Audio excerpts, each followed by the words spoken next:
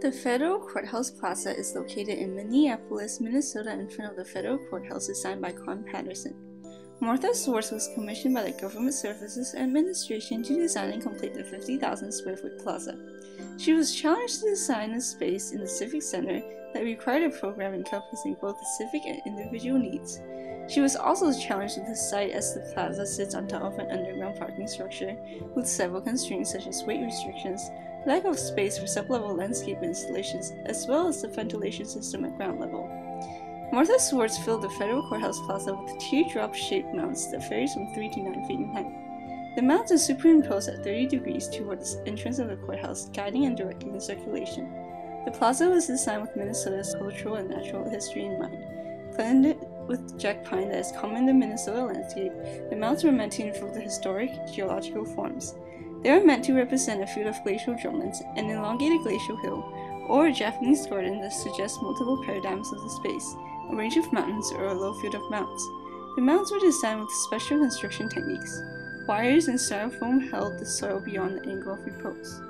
Log benches, used for individual needs during lunch or as a place of rest, symbolize the vast timbered forests of Minnesota landscape. The pavement of long striation that the mounts rest upon sets a continuation to the courthouse vertical aperture. Thus, the pattern on the ground, acting as a hierarchy, links the plaza to the courthouse. Within the circular area of granite is a ventilation system that integrates into the underground parking below. This circular space also houses public art such as Tom Olderness's sculpture Rockman. Martha Swartz wanted to create an identity to the city of Minneapolis with her design of the Federal Courthouse Plaza, such as how the Eiffel Tower marks Paris. Swartz has changed the idea of landscaping from making the area visible to making the landscape important. Yet despite the publicity and acclaims for the design as well as the architect herself, this plaza still has its critics. The plaza is open to both the harsh, snowy weather during winters and the scorching sun of the summer, providing neither shade nor shelter for its occupants. Heidi Hallman, a critic, also notes that the plaza's jack pines are not found on drumlins and the timber forests of Minnesota are in such a distant past that no one would remember it. Therefore, the symbolic representations of Minnesota's landscape are weak and thus meaningless to the general populace.